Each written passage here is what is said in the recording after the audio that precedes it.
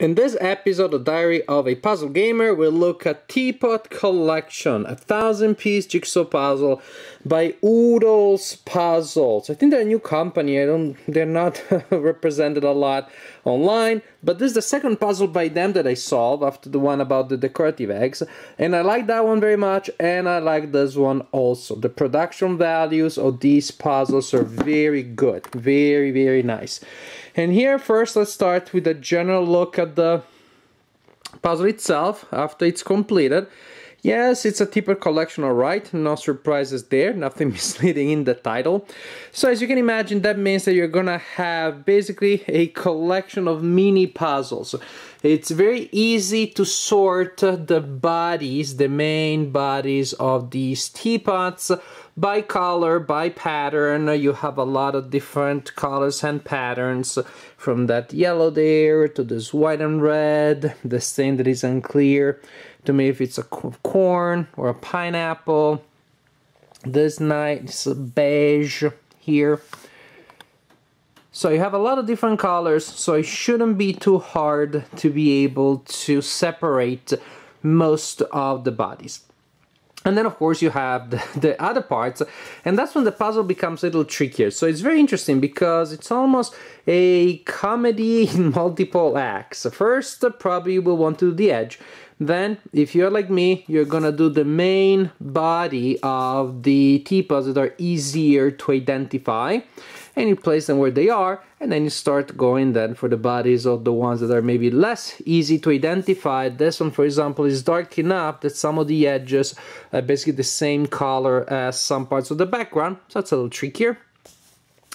And once you have the teapots, then you do the parts of the background that have small fractions of the teapots, and that's a little trickier because some handles may fit in different positions, may fit in different locations, and finally you finish with the background.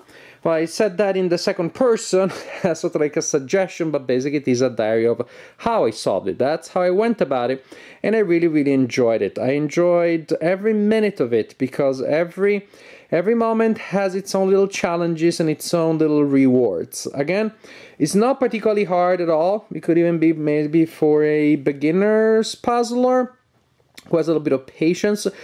The difficulty ramps up a little bit towards the end when you're left with not the neutral background, but I would say the background with little bits of the teapots here and there. That's probably the hardest part. When you're left with truly only the background, with pieces that only show the background, then as you can see, looking just at the background, it's a bit of a gradient because you can tell quite easily where they fit, since the central area is considerably lighter than the edges.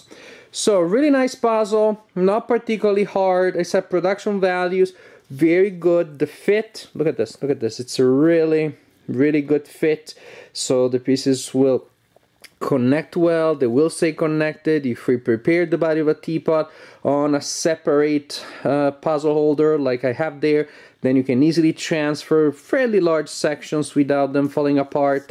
The pieces are nice and thick, and so very pleasant to manipulate and to play with. So very pleased with this puzzle here, Teapot Collection. Not particularly hard, something maybe you can do with a younger puzzler. Again, maybe this is your first 1000-piece puzzle, I think would be appropriate.